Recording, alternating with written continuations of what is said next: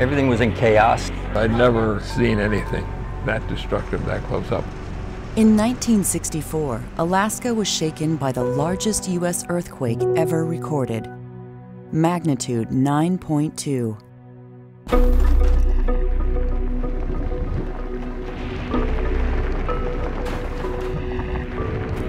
Shaking went on for over 4 minutes. 143 people died. Total property loss in 2013 dollars is estimated at $2.3 billion. There were gaping fractures, massive landslides, and the destruction of water mains, gas, sewer, telephone, and electrical systems. The epicenter was in Prince William Sound, 74 miles southeast of Anchorage, yet effects were observed as far away as Texas and Louisiana. What the 1964 Great Alaska Earthquake taught scientists was as profound and far-reaching. Initially, no one understood how or why the earthquake occurred. Immediately, 3 U.S. Geological Survey scientists were sent to figure it out. The main airport, the Anchorage International, was closed down because the control tower had collapsed and killed the operator. And then we went out separately, mostly separately, to look at different things so we could cover 3 times as much ground. The scientists studied the effects from the air, on land, and along shorelines. They were astonished to find that the surface was disrupted over an area larger than California, 185,000 square miles. Some areas dropped down as much as 8 feet, and others rose up by as much as 38 feet. Barnacles, once 2 feet below the ocean surface, were suddenly several feet above. Mapping this uplift and downdrop became crucial for understanding what happened. But with no faults visible at the surface to explain it, even with months of careful observation and fieldwork, the cause of the quake remained a mystery. It was right at this time that this idea of plate tectonics, that the surface of the Earth is broken up into roughly a dozen different plates and that they move around with respect to each other. It occurred right at the time where this idea was being put forth. One of the scientists, geologist George Plafker, considered the quake in terms of this newly forming theory of plate tectonics. He knew the theory had new crust forming at mid-ocean ridges, but there was no explanation for where this crust went. And so the most likely one that came to mind is that the oceanic crust is being pushed underneath that part of southern Alaska at a very low angle, and there was slip on the interface between the oceanic crust and the overlying continental crust. These 2 crusts are converging at the rate of 1.5 inches each year.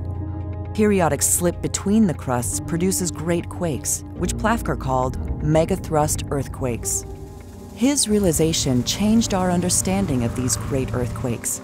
Megathrust quakes are the largest known on planet Earth. They occur in areas of colliding and descending crusts, known today as subduction zones.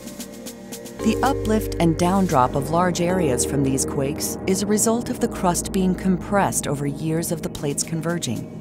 It releases like a spring, which is the earthquake. Seaward areas are uplifted, while landward areas drop down. George Plafker identified this pattern common to megathrust quakes in subduction zones. The 1964 earthquake was the first megathrust subduction zone earthquake properly interpreted as such.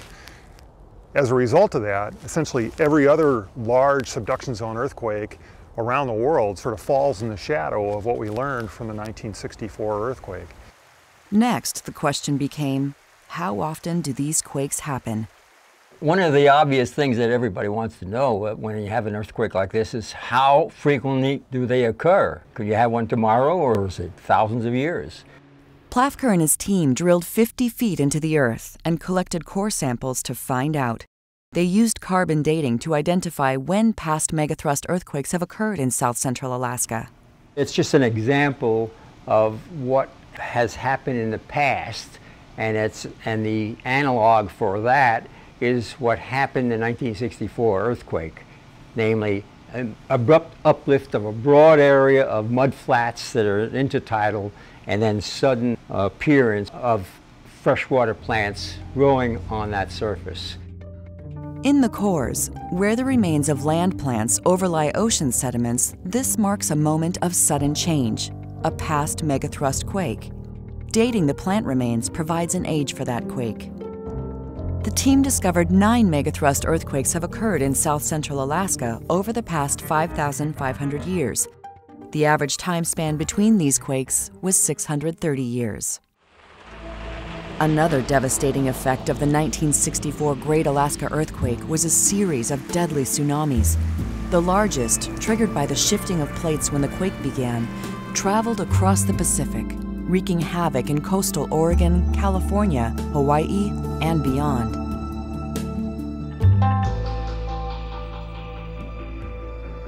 Locally, a number of extremely dangerous tsunamis occurred in south-central Alaska fjords like Whittier and Valdez. Most deaths resulting from the 1964 quake came from these local tsunamis in fjords. The scientists recognized that these were produced by underwater landslides that occurred as the quake began. In the 1964 earthquake, of the people who died, most people were killed by tsunamis. And there's kind of two ways you can make tsunamis, but the way that the tsunamis were made right here in Whittier was by underwater landslides. There's material at the edges of these fjords here, and then it's shaken in the earthquake and it slides downward into the deep part of the fjord. That generates tsunami waves, which then hit the shoreline. And the thing that's really notable about those kind of tsunamis is that they hit the shoreline very soon after the beginning of shaking. And so here in Whittier, the first tsunami wave was really well observed out in the middle of the fjord, but within 3 minutes there were 3 waves that covered a large part of Whittier. And it killed about 12 people. There was a lumber mill located about where that hotel is in the background there. There were 13 deaths in Whittier and 12 of them were over there. Chenega, a small native village in Prince William Sound, lost 23 people, a third of its population. Today, scientists use ocean bottom sonar mapping to identify submarine landslide deposits from the past. Additional work, like coring and dating these slides, will help refine understanding of the tsunami hazard and how often these quakes occur. And at Valdez in particular, it looks like there may be like 6 to 10 of these big underwater landslide deposits at depth. So we know that these kind of things happen over and over again. You know, here we are at the margin of a fjord, we've got these big mountains, there's glaciers and streams eroding these things, they're putting sediment at the margins of the fjord. We have the Megathrust underneath us here at about 12 to 15 miles depth.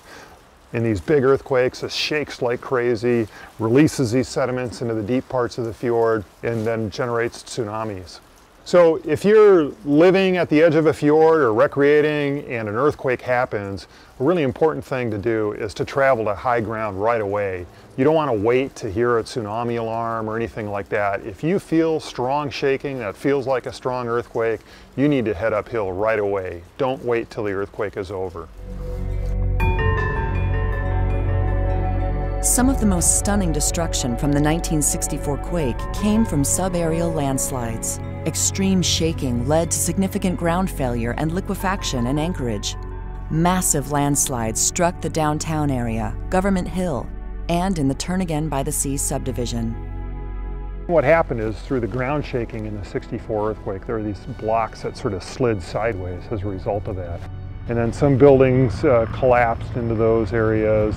Sometimes the edge of a building was sticking off where it had failed underneath there. There were a few people killed as a result of the damage of these buildings in the 64 earthquake. The widespread damage and loss of life from this earthquake led to a determination to use science to save lives in the future. Legacies from the 1964 Great Alaska Earthquake include the establishment of the USGS Earthquake Hazards Program, NOAA's round-the-clock Tsunami Warning Centers, new building codes and innovations in retrofitting older, vulnerable structures. As part of the Advanced National Seismic System, the USGS now routinely monitors all earthquakes that occur in the U.S.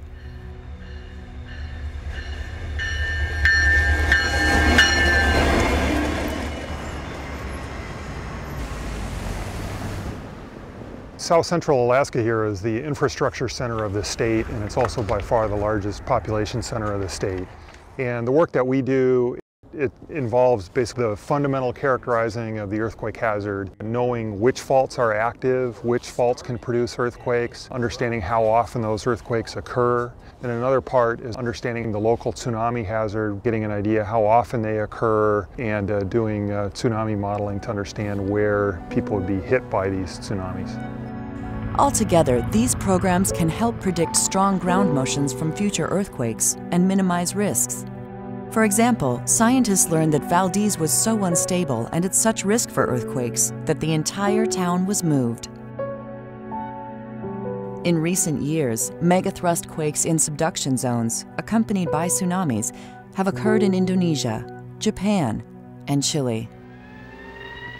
The 1964 Great Alaska Earthquake changed our understanding of earthquakes and tsunamis, and had a profound and lasting impact on how scientific knowledge can be used to help reduce risks and save lives.